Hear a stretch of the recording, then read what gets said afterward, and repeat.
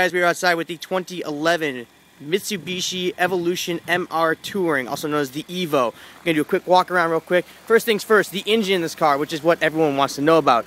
It is a 4-cylinder. It is 291 horsepower, 300 pound-feet to all 4 wheels. It's a twin scroll turbo, and actually in BMW terms that'd be a twin turbo. And huge intake. We've got the intercooler down the bottom there.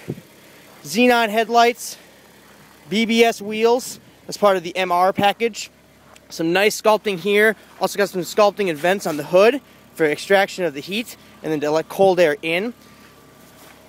Fender vents. These are real. These are painted on the MR. On the regular non-MR, they have black in there, but it's heat extraction from the brake ducts. And then we also down here have a nice body kit.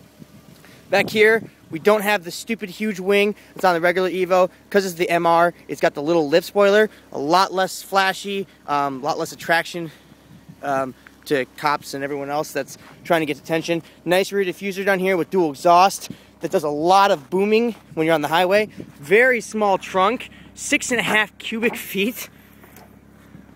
You can't fit almost anything in it. The reason is we've got the sub, then over there we have windshield washer fluid, and then over there is our battery. So not a big trunk at all for this car. Rear seats don't fold down because of all that stuff. BBS wheels, as I mentioned. Side repeaters, fog lights, HIDs. Let's get inside because it's real cold. So inside, we have these nice Recaro seats. Very nice. They are leather. They are not automatic. They are manually adjustable, but they do feel very nice. They're perforated here on the center. Recaro, little fake carbon fiber right here. Don't have the hard drive based navigation unit that you can put music on. Just the regular Rockford Fosgate sound system here. It sounds okay. The lows are muddy and they're loud and boomy, and the highs from the tweeters get really muffled. Can't get any music for you. There we go. It's okay. Something interesting, the iPod connection is all the way up in here. You can't even get to it. You got to feel for it, and then you run your cord out. Very interesting. My iPhone 4 kept trying to connect and failing. It could not actually connect. So very interesting from there.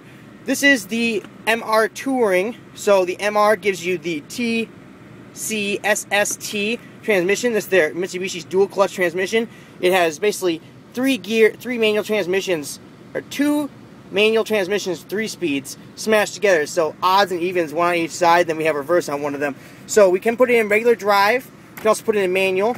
Up here we have aluminum paddles that we can change the gears in. We also have 3 driving modes right here with this little switch. Goes to normal, sport, and then when you're either in park or sitting still, you can push it up for a secret mode for about 1.5 seconds and it puts it into super sport.